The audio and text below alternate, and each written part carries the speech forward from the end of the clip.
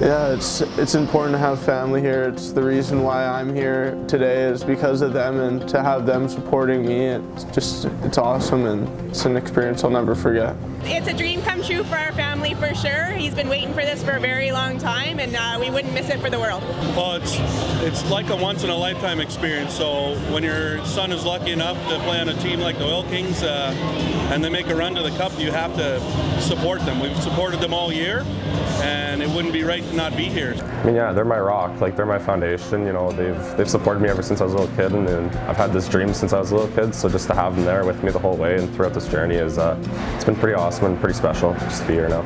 Like, this started when he was 3-4 years old. We had him skating, and his sister has been dragged to every rink in Saskatchewan, Alberta, BC.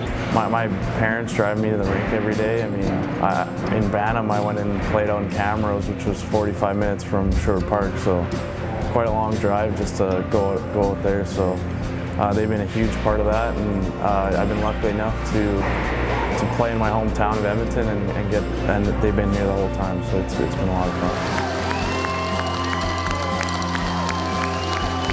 Well, being one of the 02s or 19-year-olds on this team and drafted by the Oil Kings, and seeing all the guys that they drafted be here and be big contributors is amazing. It is such a long road and hard road to get here, and until you actually see the team day in, day out, it is a lot of work and a lot of dedication, and from everything from the players to the coaching staff to the organization.